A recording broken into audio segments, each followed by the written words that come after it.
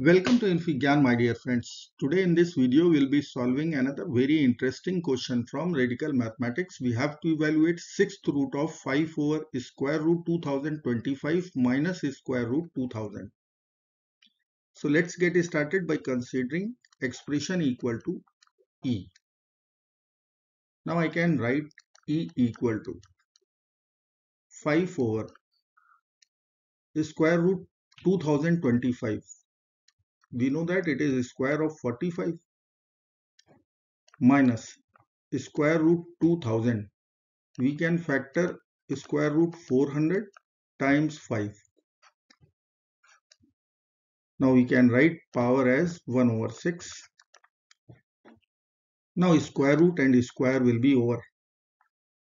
And square root 400, we can consider this is square root 20 square. So square root and square will be over. We can write 20.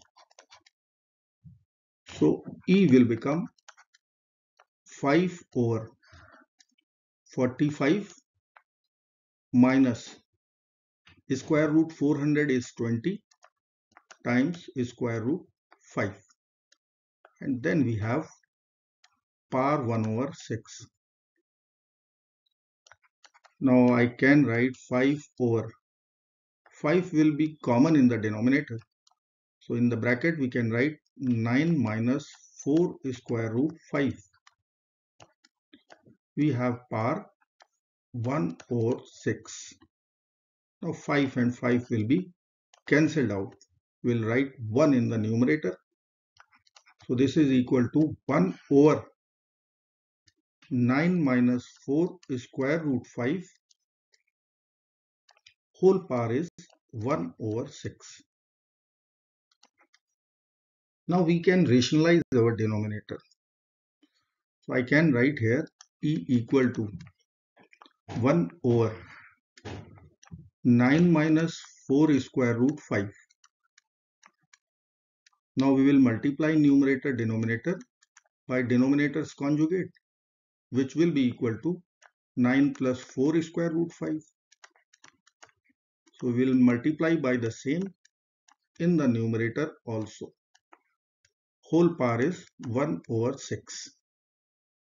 Now in denominator it is framing a plus b times a minus b. So we can use difference of two squares formula. 9 square minus 4 square root 5 whole square, which will be equal to 81 minus 16 times 5, 80, which will give us 1. So our denominator will be 1. We can write E equal to 9 plus 4 square root 5 and whole power is 1 over 6.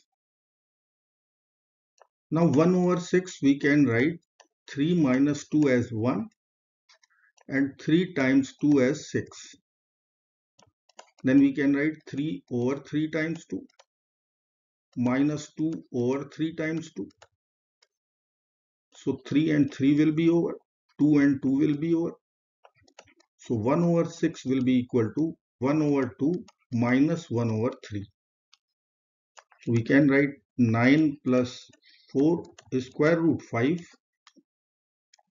with power half minus 1 over 3. Now using exponent property, a power b minus c, we can write a power b over a power c. Let's use this property. We can write 9 plus 4 square root 5, power will be half, over 9 plus 4 square root 5 with power 1 over 3. Or we can write expression E equal to square root 9 plus 4 root 5 over cube root 9 plus 4 square root 5. Now I will say numerator is A, denominator is B. So we have to evaluate A and B separately. So let's begin with A. Square root 9 plus 4 is square root 5, which we can write square root 9 can be written as 5 plus 4. Then we have 4 square root 5. Now 5 can be written as square root 5 whole square. 4 is 2 whole square. Then we have 4 square root 5, which we can write 2 times root 5 times 2. Now if I will write one algebraic formula, a square plus b square plus 2ab, then here we can use a plus b whole square term. So our a will become square root of square root 5 plus 2 whole square. Now square will be over. So we will get our numerator a square root 5 plus 2. Now we will calculate denominator b, cube root of 9 plus 4 square root 5. Cube root of 9 plus 4 square root 5. Let's consider cubing both sides. So we can cancel cube root with cube. So I can write b cube equal to 9 plus 4 square root 5. 9 is greater than 8. So we can write b cube is greater than 8. And it is less than 27.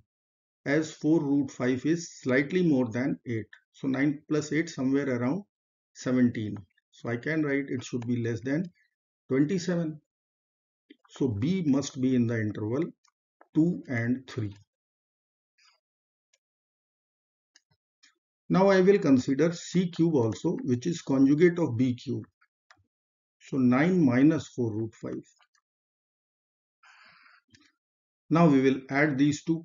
So we can write b cube plus c cube equal to 9 plus 9 will be 18. I will call this is equation number 1. Now let us take the product of these two also. So b cube times c cube. We can write 9 plus 4 root 5 times 9 minus 4 root 5. A plus b times a minus b. We can write 9 square minus 4 square root 5 whole square. So 9 square is 81 minus 4 square is 16, root 5 square is 5. So 80. So this difference will come out 1, which we can write 1 cube also. So LHS will be BC whole cube, RHS is 1 whole cube. Once we will take cube root both sides for real BC value, we will write BC equal to 1. And this equation we can consider equation number 2. Now we have to solve these two equations 1 and 2 for B. Let's assume B plus C. Let us say B plus C is T. Now we can use one algebraic formula B plus C whole cube. This will be equal to B cube plus C cube plus 3BC times B plus C. Now we have B plus C T. So we can write T cube equal to B cube plus C cube is 18 plus 3 times BC is 1, B plus C is T. So we can write T cube equal to 18 plus 3T. Or we can write T cube minus 3T minus 18 equal to 0. Now we can find out factors of 18. So we can write plus minus 1, plus minus 2, plus minus 3, plus minus 6, plus minus 9, plus minus 18. Leading coefficient is 1, so we can write only plus minus 1. Now if I will plug in t equal to 1, will it satisfy 1 minus 3 minus 18? No, it won't. T equal to 2, will it satisfy 8 minus 6 minus 18? Again, it won't. T equal to 3, 27 minus 9 minus 18. Yes, this time it is true. So t equal to 3 is our base solution. We can use synthetic division method. So I have to write all the coefficients of cubic equation. Coefficient of t cube 1. Coefficient of t square is missing, so 0. Coefficient of t is negative 3. Constant is negative 18. With our base solution 3. Now we will write leading coefficient 1 as it is. Now we have to take the product of these two. 3 times 1 is 3. 0 plus 3 is 3. 3 times 3 is 9. Negative 3 plus 9 is 6. 3 times 6 is 18. Minus 18 plus 18 will be 0. So these are coefficients for quadratic equation, which will be equal to t square plus 3t plus 6 equal to 0. Now we will check the discriminant delta. It is equal to b square minus 4ac. B is coefficient of t, so we will write 3 square minus 4 times. A is coefficient of t square 1, c is 6. So I can write 9 minus 24. We are getting discriminant negative. So we will reject as we will have complex solutions. So I can write solutions will be complex. So rejected.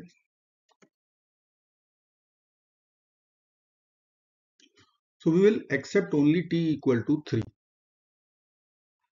T equal to 3.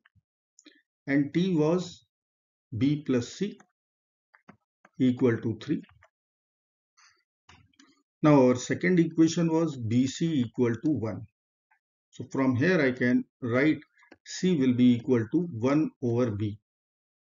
Let's put this value in this equation.